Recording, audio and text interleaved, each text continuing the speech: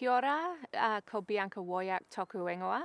I'm a kayako at Burnside Primary School, and I'm really lucky to get to teach environmental science across my whole school from years 1 to 6. So the way we teach at Burnside Primary is very different, so I'm really lucky to be employed as a full-time science specialist. I have totally changed our whole science curriculum here at school to include local knowledge and local learning, and that really puts an emphasis on our tangata whenua and their place in our curriculum and our histories. We do so many different activities at Burnside Primary. So we're a nature agent school where we test the water from our local stream.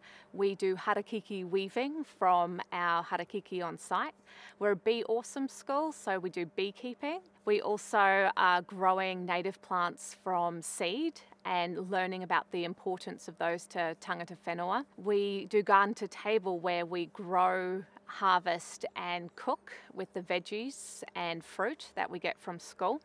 The B5 project is Burnside Brings Back Boulder Butterfly, and it's all about our students being actively involved in change. So they conceived this project and have now successfully brought back the Boulder copper butterfly to live here at a purpose-built habitat at school.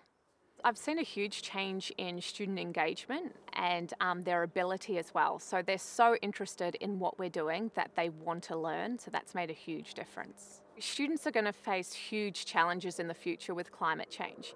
In order to get them to love nature and understand nature, you need to get them outside. So that was a big change for me. So we want to be able to go outside with the children, have them valuing our precious taonga and understanding nature so that in the future they can be the leaders for change.